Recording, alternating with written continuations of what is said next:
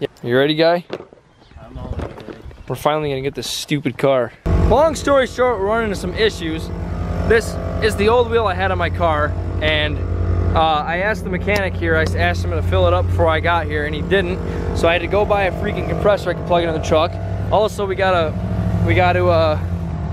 jump the thing. If I don't get this car today, I'm gonna punch a hole through this window. All right, so we finally jerry-rigged it and got her going. Now we just gotta crank her on.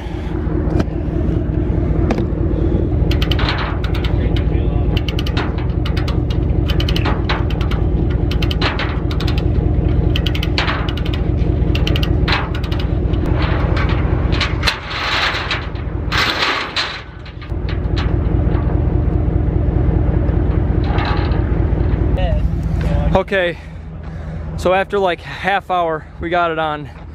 It is like 100 degrees out right now. I feel like I just got out of a pool. But the things you gotta do for your cars, right? Got it on, pulled it on by hand. 4 different times, had to come along, strap it. We got it on, I'm getting in my truck, kicking the AC on, let's do this.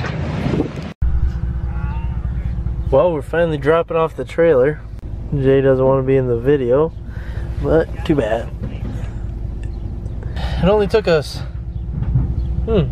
6 hours to take the car, what, 30 minutes away? So that was fun. All right, guys, so we got the car on the trailer, and we drove it up there, and I totally forgot to record pretty much everything else home. We got it up to my cousin's, and we picked Jalen up, and me and Marty undid all the straps. And I forgot to tell her about the brakes, because there's only one caliper that holds the dang car, and the back 2 brakes don't work, and I took one of the right ones off because the other one on my show was seized. So I took one off, and it's only got one caliper that's slowing the car down. Well, they're like, all right, Jalen, put it in neutral, and then we'll tell you where to go. And the minute she put it in neutral, it just went soaring off the trailer. Thank the Lord I had the ramps in the spots they were supposed to be. It was pretty funny. Then we just pushed it, kept it there, and cousin said beginning of August we should be able to start dropping the cradle, dropping the front end. So here's what I got for the car. Like I said, it was nothing special, but let me move my clothes.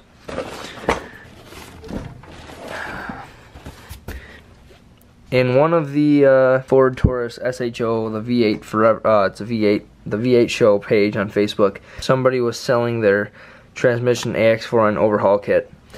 So, because places will rip you off for these parts, he sold it to me for 200 bucks. I got all the gaskets, seals, I got clutches and seals, all 4 of them, all 4 sets, pan gaskets, stuff like that. Got this for 200 bucks.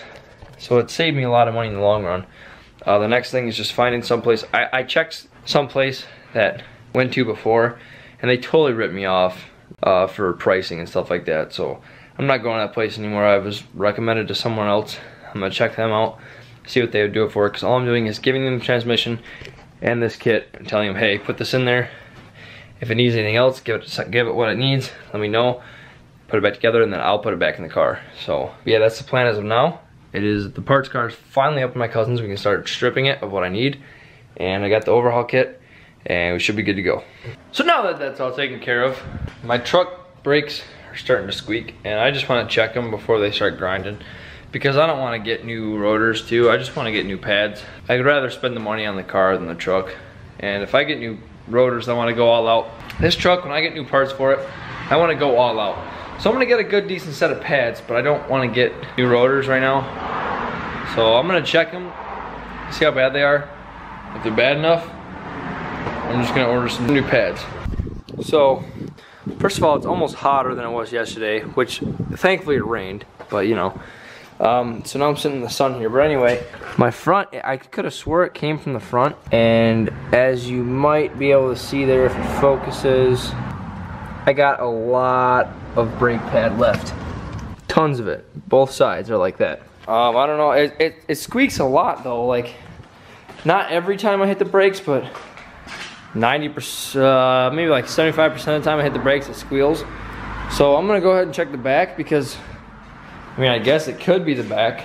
Sure sound like it's coming from the front, but I'm gonna go to check it and we'll go from there. All right, so I pulled it in. Now I'm gonna check on the back.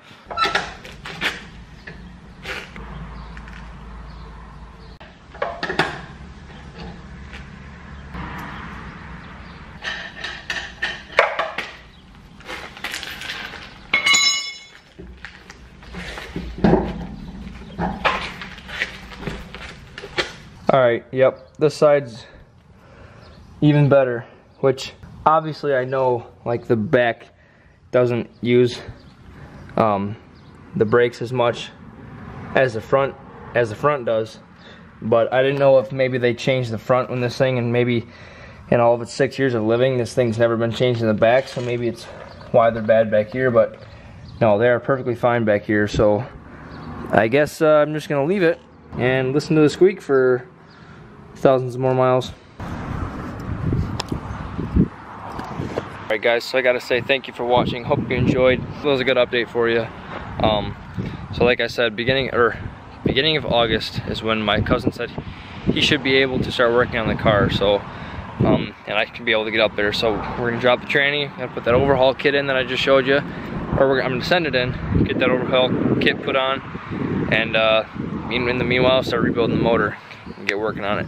Once the trans blows in this thing, it's gonna be out of commission until it's probably pretty much fully redone. So probably won't be driving this thing too much longer, but videos on it will be being posted, and I'll always be doing work on the truck and stuff like that, and taking both of them to meets if I can. Otherwise, taking the truck to the meets and just having fun and doing other things with my friends. Hopefully Marty 76 I'm gonna start putting on the channel too, because he's gonna start restoring that, and maybe I can record some of that. I think we're gonna take the box off tomorrow and do some other things like that. But hope you guys enjoyed. If you did, hit that like button, hit that subscribe button. I'll see you in the next vlog.